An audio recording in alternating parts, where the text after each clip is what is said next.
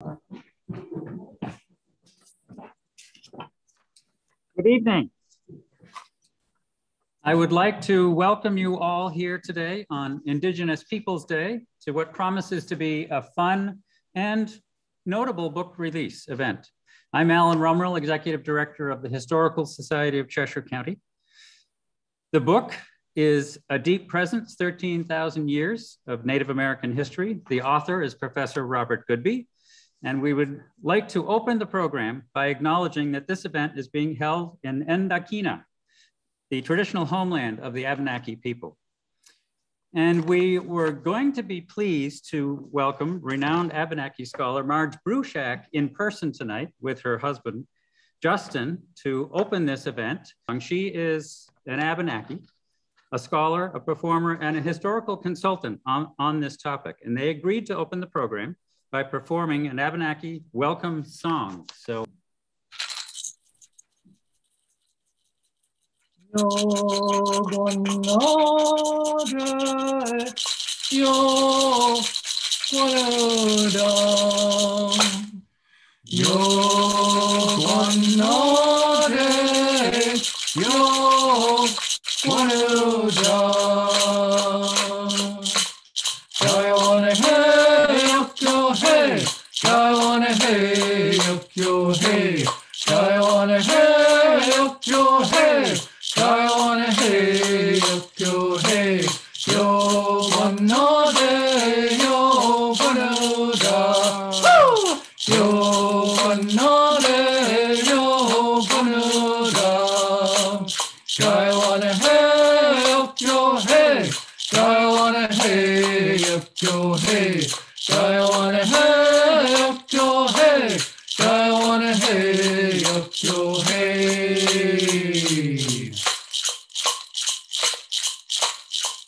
Hego, ne, kwewe,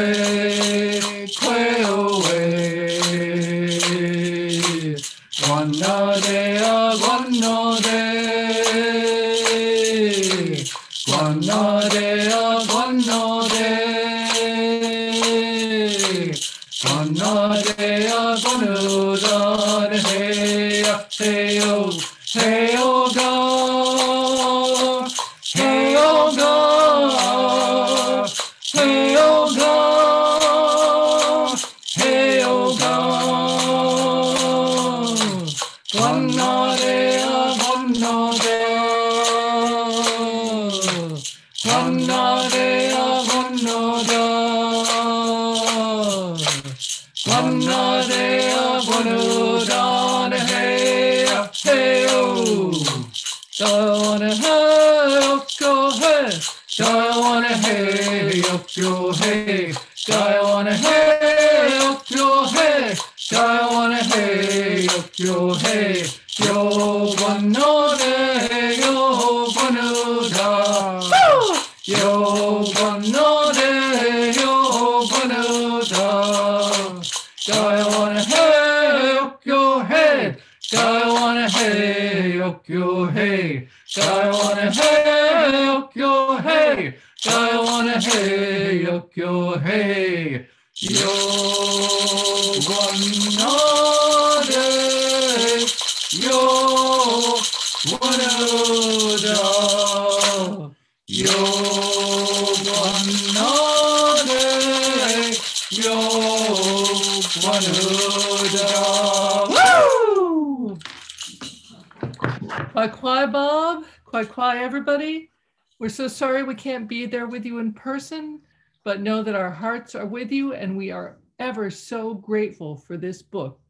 Kitsi Oleoni, Dr. Goodby. Kitsi Oleoni, all of the Abenaki, and today is a beautiful day to be Indigenous. Thank you. Thank you very much.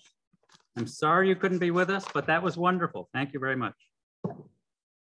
So on behalf of the Historical Society, I want to say how delighted we are that the Society was able to partner with Bob Goodby and the Harris Center for Conservation Education to ensure that this book was published and made available to the public. These two organizations actually were already working together on an Abenaki land acknowledgement statement when we were approached about the book. In a few minutes, Bob will illustrate how important this topic is to an understanding of our region. Despite that importance, our understanding of Native American history here has been incomplete and distorted for centuries, chiefly because most widely viewed histories of the region were compiled by white historians. Thanks to scholars like Marge, who we just heard, and Bob, our understanding is finally being clarified. This book will be an important step in that process.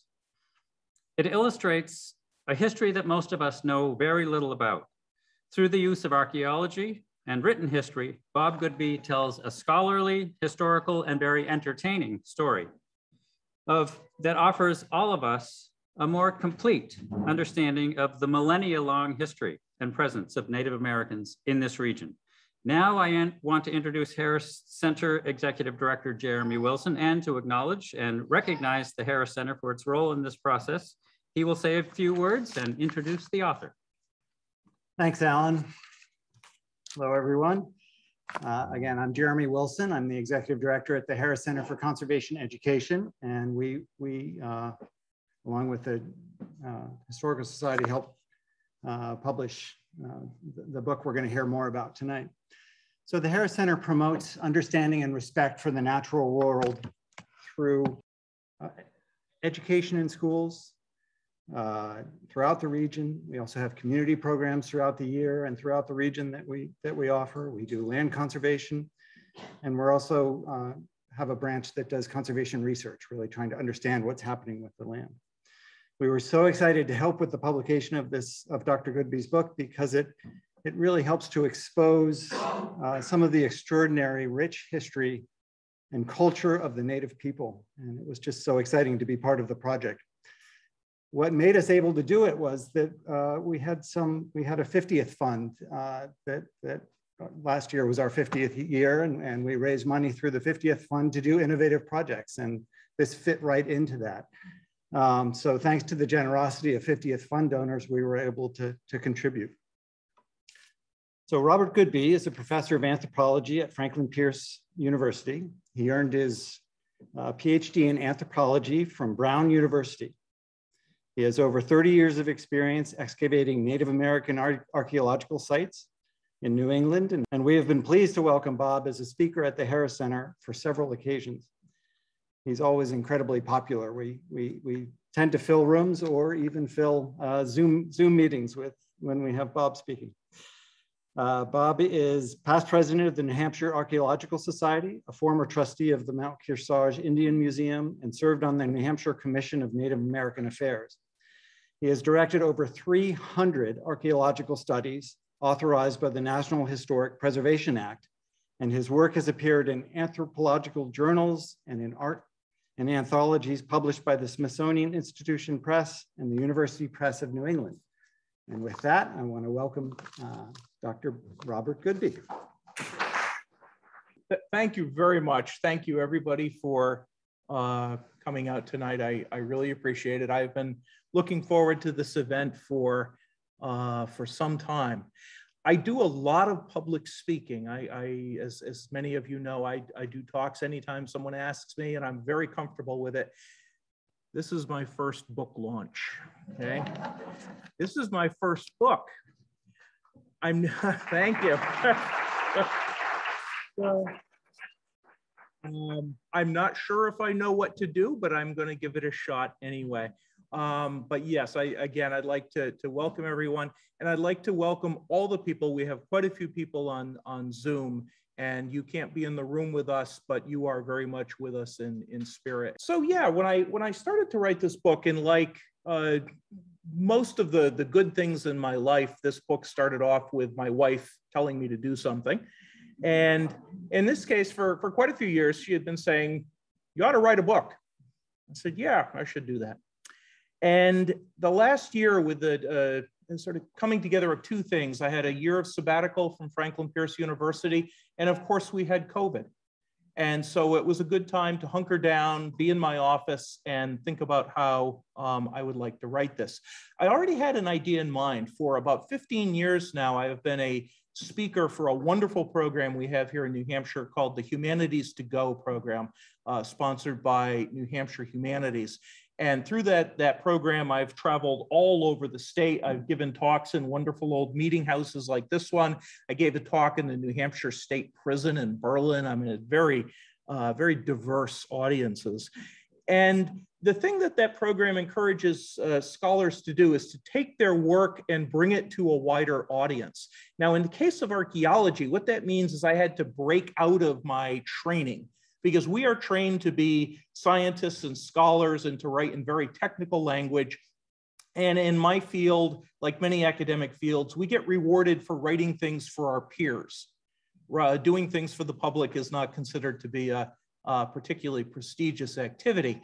But I found with these humanities talks, I was having a blast. I was able to take this information and to do what comes naturally. And so I have this quote up here from one of my idols in archaeology, James Deach, who said, "Archaeologists are storytellers.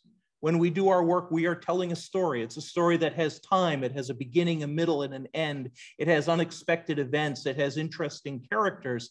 And if you tell it the right way, it can reach a lot of people." And so with my humanities talks, that's what I found a way to do. And the audiences seem to like it. And so I decided to see if I could turn that into a book. Yeah, I do 2 talks for New Hampshire Humanities, digging into Native history in New Hampshire, which is a broad overview of studying Native American history through archaeology, and then one that focuses on a site right here in Keene, the site that was discovered before they built the new Keene Middle School, called 12,000 years ago in the Granite State. And both of those talks appear in different ways in this book, along with a lot of other things that I've always wanted to bring into my talks and never had the time or the room to do. So it was a successful experience in that sense. What I found happening was sort of interesting. As I was writing the story of Abenaki history, or at least my version of that story, I also realized I was writing a parallel story, which was my story of becoming an archaeologist and the story of discovery and how these two things sort of weave together. And I decided that was a good thing. So the book is written in the first person, and I do tell a lot of stories in that fashion. I had another advantage here, which is about 22 years ago, at a really sort of critical juncture in what had passed for my career in archaeology. I was really in need of a full-time teaching job and wondering if I was going to be able to continue in this field. And I saw an ad looking for a full-time archaeologist at a place called Franklin Pierce University. I applied, got the job, and the rest is history or prehistory. And one of the things that was great about Franklin Pierce for me is it's a small school. And so when I went to teach archaeology, instead of teaching it in a big lecture hall with 250 people, I'd have a class of 25 students. And it would be a lab class, which meant there was a practical hands-on component to it. And I said, okay, if you want to learn archaeology, we're going to learn archaeology by doing it. And so I was able to take my students out in the field from their very first year and give them the sense to find out if this weird field was something that they would be engaged in. And everything that is in this book is either a site that I've worked on as part of my teaching at Franklin Pierce, or a site that has included Franklin Pierce students. So it's got a theme both in terms of the Monadnock region and also in terms of Franklin Pierce. So that has been a critical thing. Okay? Now, in creating the book, I once again, as I was starting to think about this, I scratched my head and I looked at my wife, who knows a lot more about this sort of thing than I do. And I said, what do I do? She said, boy, what you need is a scaffold. Okay. And she explained to me what a scaffold was, sort of the framework for creating the book. And I just happened to have this lovely picture from right around the corner here, the Wall Dogs Project in Keene. And so I created a scaffold. That was easy. I put together a framework, and the table of contents in the book is pretty much something I jotted down on a legal pad about 1.5 years ago. And then I started to write, and that part went well too. And I had a great time doing it. It's one of the best experiences I've had. Not technical writing. I was having fun being the person I am at the humanities talks and writing in a narrative fashion. Very different sort of experience. And then I finished the draft and I started putting pictures together and I said, okay, now I've got to get it published. Now keep in mind, this is my first book. Right? And I had this vague idea that, okay, when you write a book, what you do is you go find a publisher and the publisher says, sure, we'll publish it. And of course, you got to try a number of different publishers. And as I got into this, I realized, oh my goodness, the publishing landscape has changed. Right? From what it was 10 or 15 years ago. Unless you are a commercially established, successful author these days, most presses require you to do what's called subvention, which means you have to come into a publishing project with financial backing. You have to have some supporters. I'm like, oh, God, what am I going to do now? I thought of all kinds of things. I thought, okay, I could do a GoFundMe campaign, except I'm not very good at computers. I could do a bake sale. Right? And I was wondering how this was going to work. And after a few weeks of doing that, I said, wait a second. For the last 20 years in this region, I have worked with some outstanding nonprofit organizations. Maybe they'd be interested in backing me. And so I approached the Harris Center and the Historical Society. And one of the most gratifying things about the whole process is once they had seen a draft, both of them agreed. And so I had some backing. I have also received support from the Franklin Pierce University Faculty Development Fund, and all of that coming together has made this project possible. So that was good. I had some backing. Now I needed a publisher. And I was casting around looking for someone who did the sort of book that I had in mind. And I knew about Peter E. Randall Publishers from Portsmouth. I'd done a piece in an anthology they did quite a few years ago. And so I sent it out to them, and I'd sent it out to a few other publishers. And Deirdre Randall responded very quickly. Is Deirdre here tonight? Oh, there you are. Hello. Deirdre and Zach are here from Peter Randall. And I got back not only an enthusiasm, but from that point on, I had a partner who knew the publishing business and who was able to do things like talk me out of my first not so great idea for a title and help me with this whole process. And so, yeah, things were in gear. So I have a book, I have a publisher.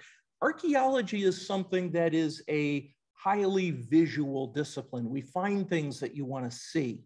We work on sites that have interesting things. It doesn't work if you just have text. Part of what I was doing was looking for pictures. I wanted this to be a really nicely illustrated book. And like with much of the rest of it, I had a lot of help here. I had one of my friends, Garrett Evans, who's here tonight, a friend, colleague, former student, who is also a masterful photographer who helped me with a lot of this production. I had another friend, my late friend, Steve Bailey, who's a very fine photographer and did many of the images in here. Steve was also a native of this city. Born and raised in Keene, and had, I think, a wonderful time working on the ancient site at the Keene Middle School. Told me one day when I arrived for work, and he'd already been on site for about an hour. And I said, "What are you doing?" He said, I love this place. He said, "I used to play in these woods when I was a kid." And I'm very happy that a lot of his photos can appear here. And then I had another connection. One of the teachers at the Keene Middle School who really embraced this material and came up with the idea of doing some illustrations based first on the site at the middle school. And we're now working on a project to design posters for schools all over the region. But Miranda Nelkin, who's a wonderful artist and illustrator, created the beautiful illustration that is on the cover of this book with her colleague, Rex Barker. Are you here, Miranda? Hi, Miranda. Hey, thank you very much. This is one of the things that I really like about it, because this topic does require those sorts of things. So the storytelling, okay? Don't laugh. Do you recognize that guy? Okay. Oh, what happened? Okay. That is yours truly. The second summer that I was doing archaeology, working at the Eddy site in Manchester, New Hampshire, and I throw that in there because part of this book is my story as an archaeologist. I look happy there, and 36, 37 years later, I'm still happy doing this. But the introduction sort of lays things out, and it talks about the idea of storytelling and the different stories that run through this, and talks about another theme that I've thought about a lot as an archaeologist. Archaeologists are trained to be scientists. And we're trained to be scientific. We're trained to work with data and come up with hypotheses that we can test in a very formal fashion. And almost everything we find is material. It's stuff, it's rocks, it's ceramics, it's things we can weigh and measure. And that's what we do our scientific work on. The problem that we have very often, particularly in this part of the world, is that we become too engrossed in our objects and we forget that what we're really after here is people. Because there are so many things about people that you can't see from the little bits of stone or the broken pieces of pottery. You can't understand that their lives were like our lives, that they had an emotional component, a spiritual component, that one of the most important things in their world was family, was kinship.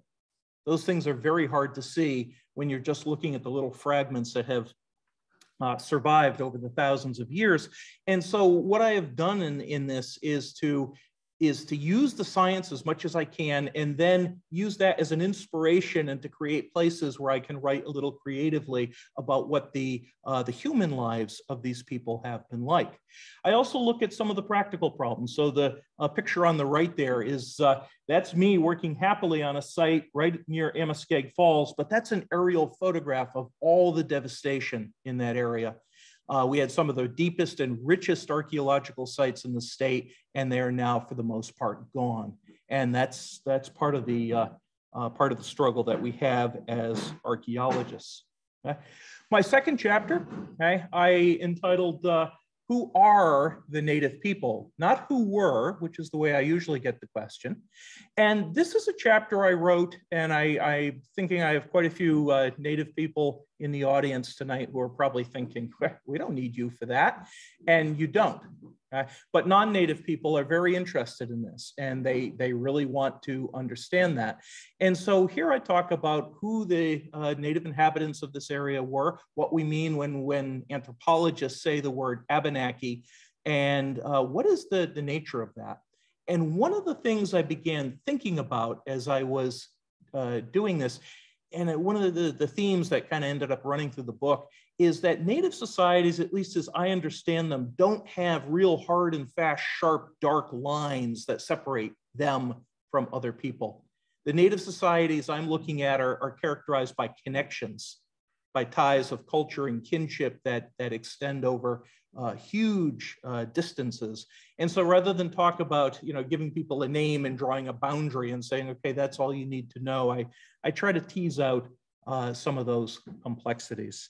The next chapter, opening the puzzle. A lot of archaeologists use the analogy of archaeology as a jigsaw puzzle because it works, right? You look for the pieces, put them together, and get the big picture. But here I talk about some of the problems with our puzzle in New England, the kinds of things that we find, and especially the kinds of things that we don't find, because so much is missing.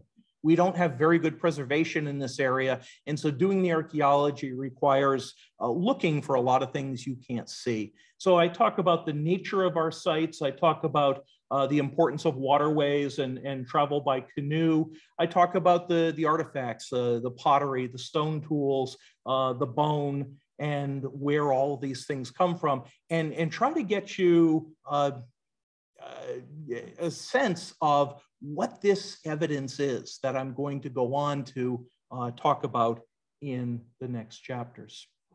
Okay? So I look at 4 sites in this book in detail. All of them are in this region. All of them I either excavated in my capacity as a professor at Franklin Pierce or with Franklin Pierce students. So the very earliest one I did, just a year or so after I started at Franklin Pierce, was the Swansea Fish Dam. which is only about 4 miles south of where we are right now, in a remarkable part of Swansea called Sawyer's Crossing, where there's just a very rich record of 12,000 years of Native American occupation. But our challenge at this site was taking this dam that had been known about for a long time and actually trying to prove that it was built by Native people and try to figure out when it was built by Native people. And it was a tense situation for me. It's my first field school with my Franklin Pierce students, and I had a whole bunch of them, and they were very enthusiastic. And I wasn't sure we were going to find anything, okay? Which I didn't tell them, okay? Fortunately, okay, it turned out to be a wonderful site, and I think added not only a chapter to the history of this region, but proved to archaeologists all across New England that Native people did build substantial things out of stone, which had been the subject of some debate, okay? My second site is in the town of Peterborough. And I was thinking about this a lot this summer, even though we excavated the site back in 2007. And I was thinking about it because during COVID, my wife and I have gotten into a habit, if the weather is nice, we drive into Peterborough, we get some takeout food, and there's a little park down by the river. And I mean a little park, okay? But you can walk down a path and there's one picnic table sitting by the river. And we sit there and we eat. And every time I sit there, I say the same thing because I'm looking at the place where the Nubanuset brook comes into the Contoocook River, the kind of confluence that Native people love to settle at. And I'm looking at that and I'm thinking, wow, there must have been quite a site here at one time. And then I'm looking and I'm saying, yep. And then they built a railroad through it in the 1850s. And this has all been torn up by a sewer. And this is a little shopping plaza, and there's pretty much nothing left of it. One of the most important areas in the Monadnock region, and it was all gone before there was any archaeologist around here to look for it. But back in 2007, we worked on a site up the Nubanuset, sort of near the Peterborough-Hancock border. And we found this really neat little site on a knoll overlooking wetlands at the headwaters of the Nubanuset River. And it was a place where people came not for a long time, maybe for an afternoon here and there, but they did so repeatedly over 5,000 years and left us little concentrations of artifacts we could see and burned animal bone that included beaver and the bones of 3 different species of turtles. Giving us a sense of at least this part of the system of land use that people had in the Peterborough area. The next site is down in Hinsdale. And this one illustrates a couple of things. One is the battle that archaeologists are facing every day to try and save sites that are being destroyed either by natural processes, in this case erosion, or by development. And this is a site that we worked on in 2004, 2005, right on the banks of the Connecticut River. And as you can see in that photo in the upper left, as we were working on it, the little bit of this site that was remaining was busy sliding down into the river. And so the real emphasis here was simply on trying to save what was going to be lost. We didn't know what we were going to find. What we found was another one of these sites that was really rich, that had evidence for multiple layers and periods of occupation, showing that Native people had come here again and again. But all it was the little edge, the little remnant of what had been a much larger site extending way out into the Connecticut River, all of which was gone. And we're working on just this fringe here.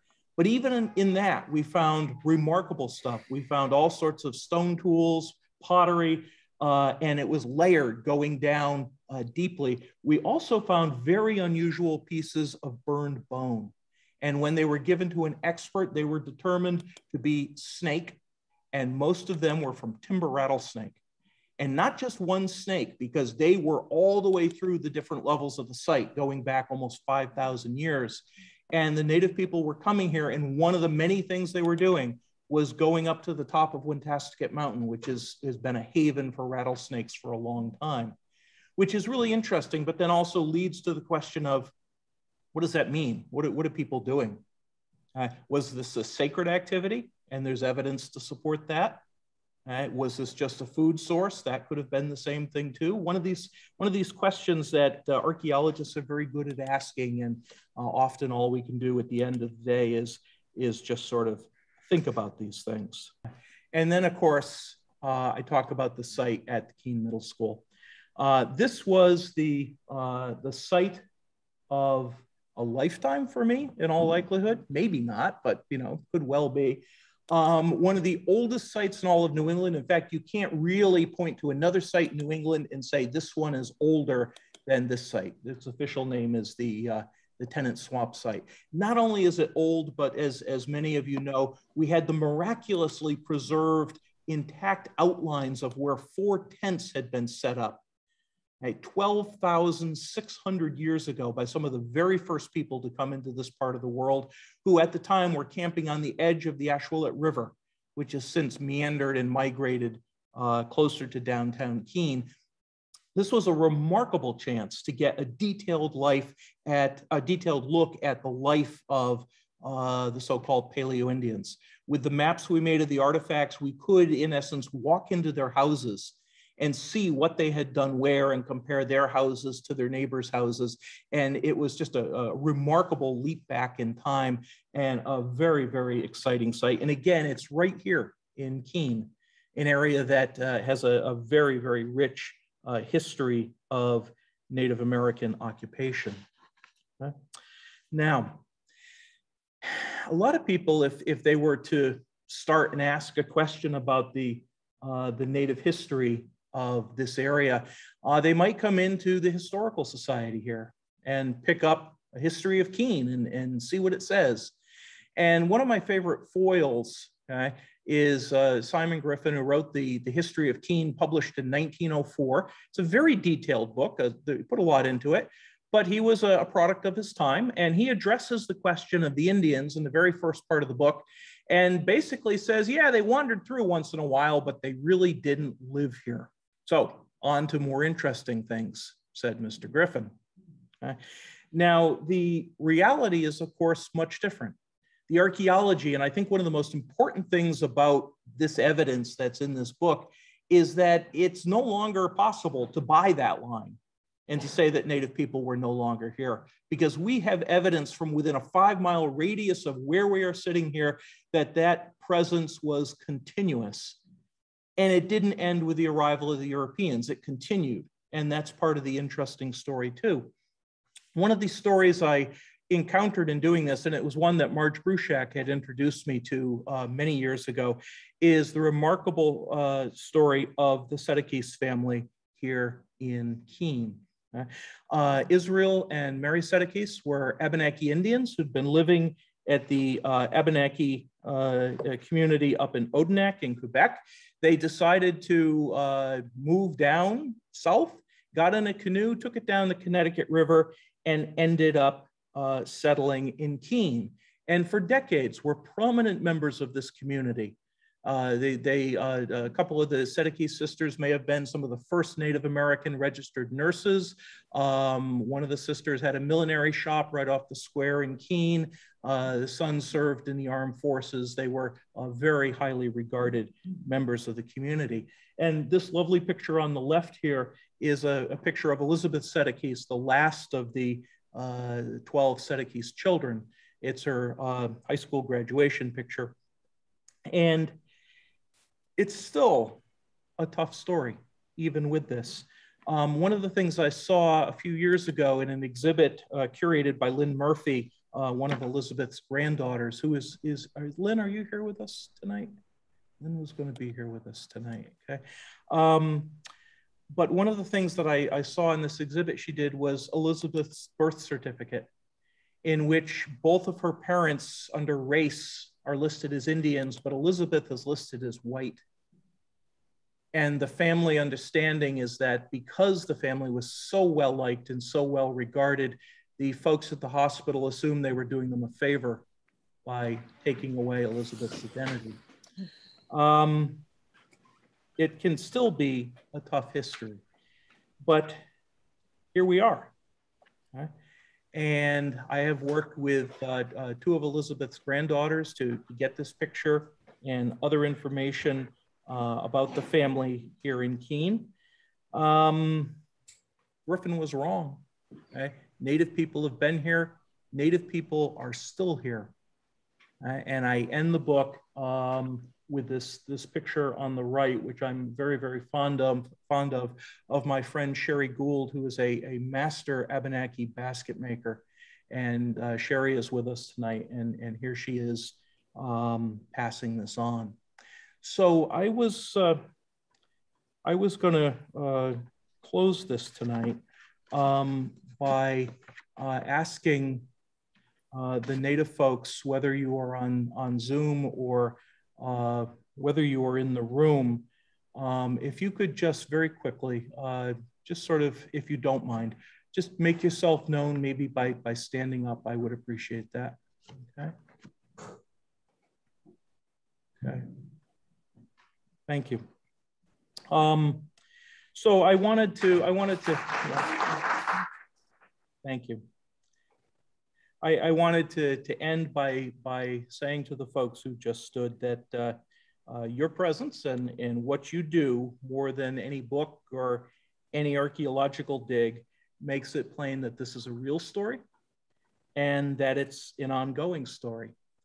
And I am very much looking forward to seeing you write the next chapter of this. I'm honored by your presence this evening. And I want to thank you, and I would like to thank everybody here for coming out tonight. Okay, thank you. And the folks who are running this event said I am able to take a few questions. If there are any questions, I'd be happy to. That was easy. Yes. Yep. Yeah. So the question is about the nature of our evidence and the problem with seeing a lot of it. And then more specifically, did the colonists seek to hide it? So that's an interesting question. The evidence is hard to see. And so it's very easy to grow up in this area and not see that evidence. The native people who were here kept their populations low. They would move from season to season, so their houses, their architecture was not massive and enduring.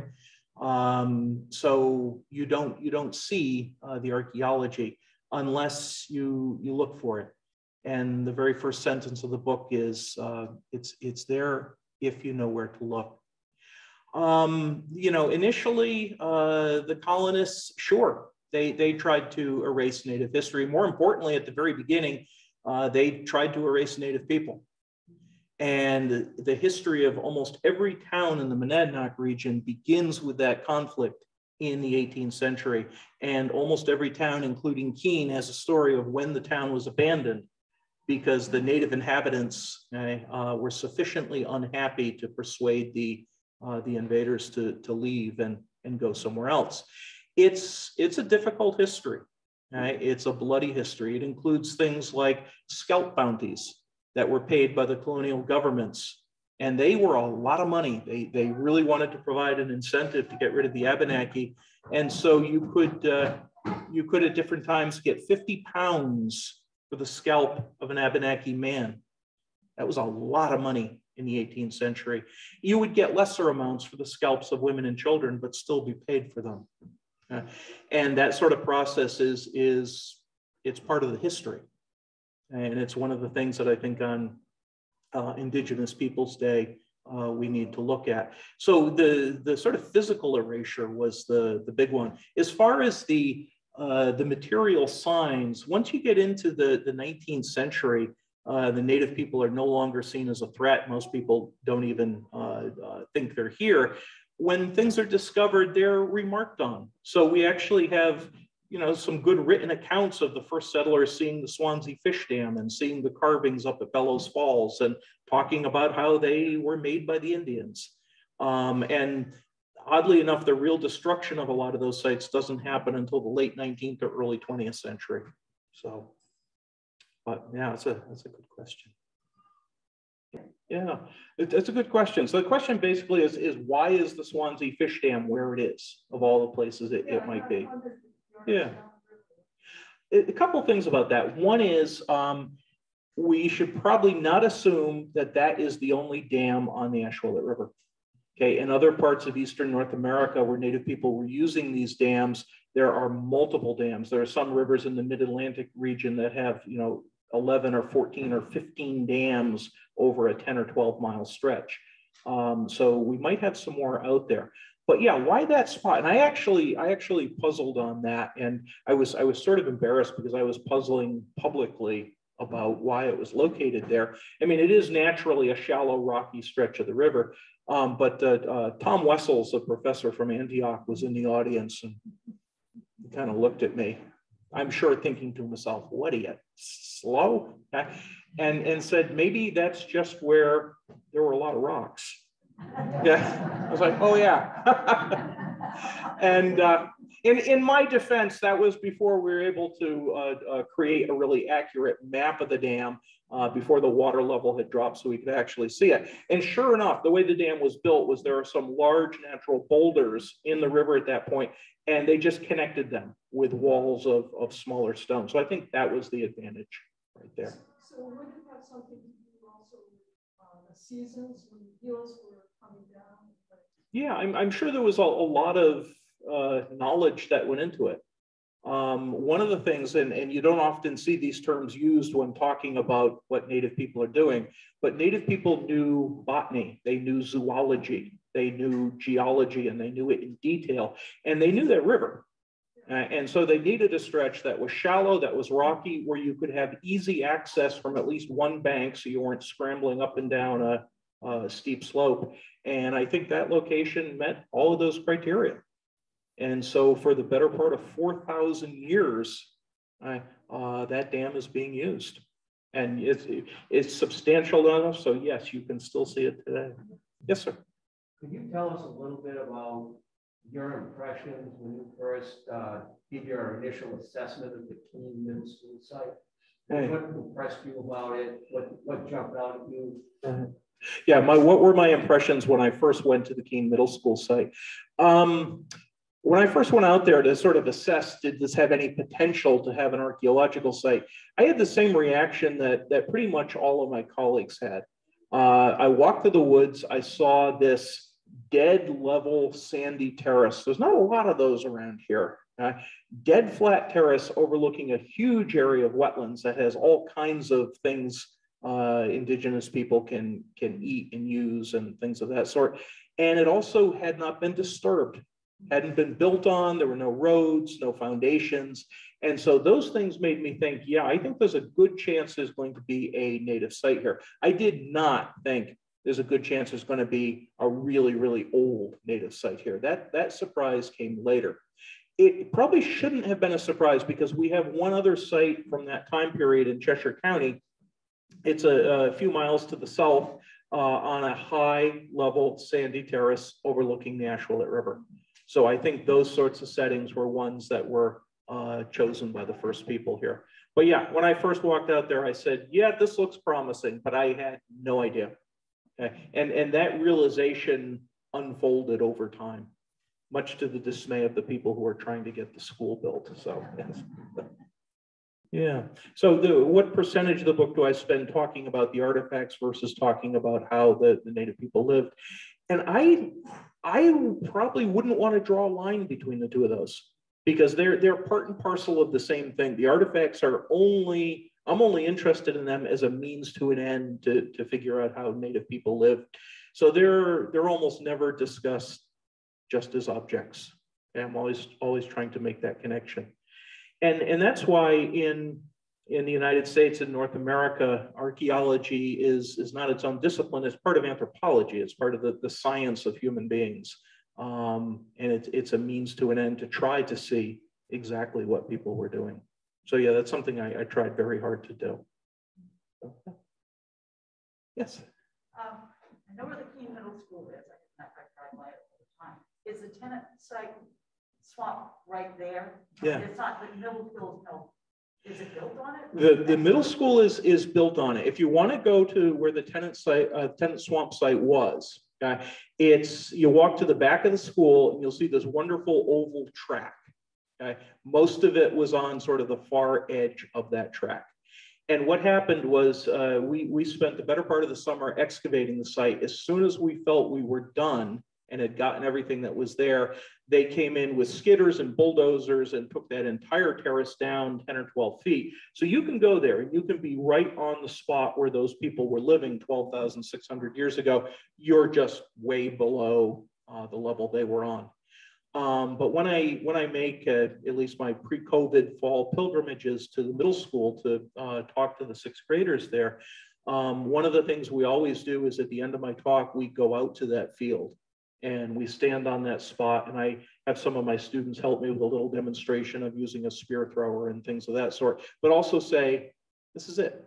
It was right here. So yeah, that spot is there. And the teachers at the middle school, again, with some of Miranda's wonderful illustrations, have got a beautiful educational sign at the beginning of a boardwalk that goes out into Tennant Swamp talking about the Paleoindian site. And so, yeah, that's there. Yep. One of the measures that was required as part of that project was that we take the information we found and bring it back to the community. Bring it back to the taxpayers who were paying for that study. And so that was one part of that effort. So yeah, you can go there. The question is, we have this pile of stones, this sort of linear arrangement of small stones at the Tennant Swamp site. And the importance of that, we didn't realize at the time we were excavating it, but once we put everything together and looked at the maps of where the artifacts were, we realized that those stones marked the edge of the tent that these people were living in. And so it was sort of a guide to tell us how big that tent was, which we could then apply to the other 3 oval-shaped clusters of artifacts. So we actually have very good measurements on the size of these people's houses, how many people could fit in them, and things of that sort. And that often happens in archaeology, very mundane things that by themselves don't tell you a whole lot. If you look at them in context in their relationship to the other things on the site, they can tell you quite a bit, which is why archaeologists are always obsessive about mapping, about recording the locations of the things that we're finding. Yes, sir. Yeah, good question. For professionals like yourself and others, there is the data and the science, and then there's the spirituality of respect. So could you explain to the audience, because one of the big things I have as chief of our tribe is that you want to make sure that you get information for education, but not have a treasure map where people can go and dig out all the stuff. So can you explain a little bit in people's writings or how you deal with that balance between respecting that, so it's not just a roadmap to treasure hunters, but it's also about education. You know, where's that? Yeah. What do you guys do to protect that? Yeah, how do you balance the need to talk about what you're finding and what you're learning with the need to protect these sites? Okay. That's a good question. These sites are in danger from all kinds of things, and one of them is looting. Okay. There are still people who will loot archaeological sites, who will find artifacts, put them on eBay, or just, you know, hoard them for their own personal enjoyment. And that is a tough balancing act for the archaeologists. For those of you who have gotten all the way through the book, you will notice that at no point do I give you a map showing you where anything really is, okay? And it's for exactly that reason. So we keep these locations vague until, you know, we know we're working with someone whose intentions are good. So it is a balancing act, very definitely. Okay, well, thank you folks for coming out tonight. I really appreciate it.